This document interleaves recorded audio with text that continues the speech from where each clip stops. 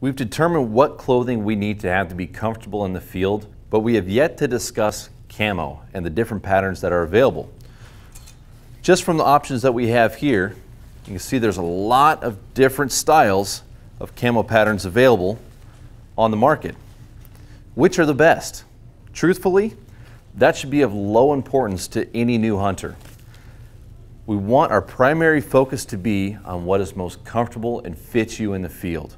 Deer and elk are for the most part red-green colorblind, so trying to make sure you break up your image is important when you're walking through the woods. But deer and elk focus more in on movement and smell and then sound before their eyesight. So is camo important? Absolutely. However, it should be a lower priority than the other three.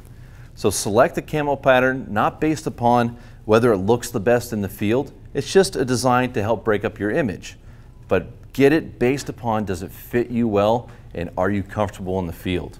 With that in mind, a good option for hunters to consider is blaze orange.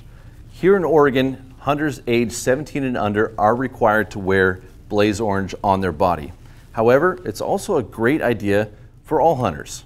There are camo pattern options available with blaze orange built in, and the camo pattern will still help break up your image while giving you the color of that blaze orange to prevent any mishaps with other hunters out in the field.